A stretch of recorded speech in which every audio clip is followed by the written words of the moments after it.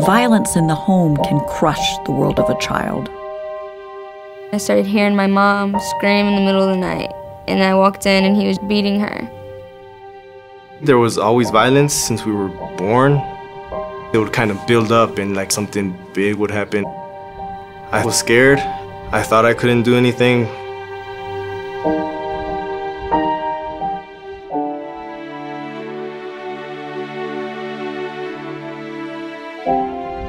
Sometimes people will focus on just the physical abuse. When they think about domestic violence, they forget about the impact that occurs with the kids that are exposed to the violence. For the children, that becomes traumatic, scary, confusing. Kids might have a gamut of symptoms. Some of our kids hold all of their pain on the inside. They start to feel that it's their fault. They doubt themselves. Many of them get depressed. Especially with the younger kids, you'll see them complain about stomach aches, headaches. And then we have externalizing kids who often use that outward behavior to show their feelings. Picking fights with other kids at school. We see kids who are getting into fights with their siblings or even getting into fights with the non-abusive parent and doing the same type of behaviors that the perpetrating parent did. The earlier you can get a child intervention, the better. How old are your children? All persons who have access to children should have the knowledge of what agencies should be involved, and they should know how to communicate with those agencies. There has to be a system of coordination, and just keeping that communication going between what services are available really makes a big difference, because you have a lot of silos, and there really has to be more cross-communication. The way we approach it in our program is that it is a collaborative effort between domestic violence agencies and mental health providers. We have children's advocates on the team, as well as law enforcement and CPS. They're sharing information and really collaborating on the proper protocol and practices necessary to address the needs of family. These conversations allow me to bridge these systems that we're all part of. Everybody gets together in the same room and we hash out what needs to happen so it's the safest for the families. Being part of this group has made me look at things from a different viewpoint. We in law enforcement were so much more focused on the batterer, but we didn't know a whole lot about survivors and their children. By having these close relationships with the team, we were able to provide more effective follow-up and much better information about the effects of the violence that happened in the home on the children. They're making a difference for not only those families coming into the courtroom, but those families that are in our community on a day-to-day basis experiencing domestic violence. Many times when we talk about victim services, we focus on the individual, but in situations of domestic violence, the entire family may be in crisis. There should be flexibility to make services culturally appropriate, gender-specific if necessary. Doing domestic violence interventions, it's always about what makes sense for this particular family, what is going to create a better living environment for the children.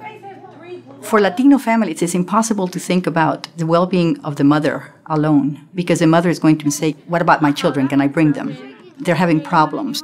We originally started Caminar Latino because we realized that there were a lot of Latino women who were going through domestic violence, but that there was no Spanish-speaking support groups at that time. The women told us that we need to work with their children to address the violence that they were witnessing that was going on in the home. Does anyone want to give a quick definition of self-esteem?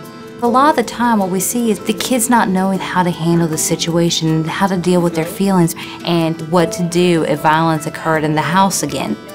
We have structured curricula for the children. We have 5-H specific groups, and we provide them a safe space where they're able to talk about what's going on at home. When I first started coming to Caminar Latino, I was about 13. My mother and my father were having problems at home, domestic disputes, fights. Once we started coming here, I kind of started getting the hang of how to deal with it more. She's saying things would be better if there was no violence. We work with the youth at all ages because we recognize that the earlier you can get to them, the easier it's going to be to change that behavior and change it for the long term. It's kind of a release valve coming here. If ever we have a problem, a situation, the mentors and the volunteers who come are always here to help us handle what's going on. The women were the ones who said, it's great for us to know about domestic violence, but will you start working with the men? Telling us that cutting the men out of the life just wasn't realistic. The majority of the men are sent to our program by the court. A lot of the men that I work with, their whole lives have been lived in a very traumatic and violent environment. All of them say, if I had had this growing up when I saw that happening in my home, I probably wouldn't be here right now. What we have found is that having the comprehensive family approach where you have programming for each part of the family seems to be an effective way to really work with the Latino community. When you are able to use different approaches, reaching out to families, observing parent-child interactions, and documenting this in a structured way, you can say that these kinds of interventions can be effective. In situations where there may be domestic violence or other risk factors in the home, early identification is critical just because the sooner you can get in there and help the families, they can get linked to the appropriate resources and receive help. We reach out to those families that have domestic violence, mental health, physical disabilities, anything that would cause additional stress for the family.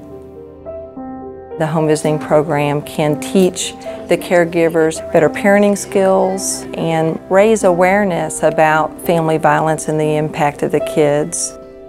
In-home visitation is a crucial part of what we do. The provider going to the home, meeting with the family in their environment instead of being in an office. Sometimes the most stressful times of the day is just those regular routine situations.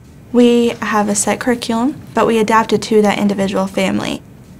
We model the behaviors and the changes that we want to see the families make, the families practice, and then we give feedback. So it's very hands-on. We talked about starting the PAT module today, or the Planned Activities Training. With this program, my life has improved tremendously. It's helped me out with my parenting skills, how to discipline my daughter. It's helped me communicate with my child and come closer to my child. You want to play? Get your Legos.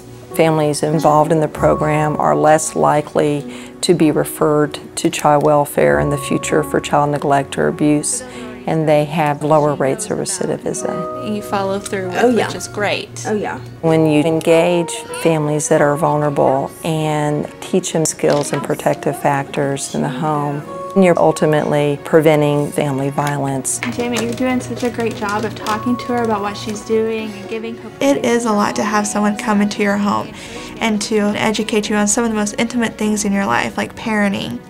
Seeing where the family is at the beginning and then helping them realize that, hey, I can do this, is some of the most beneficial work that we see with the families.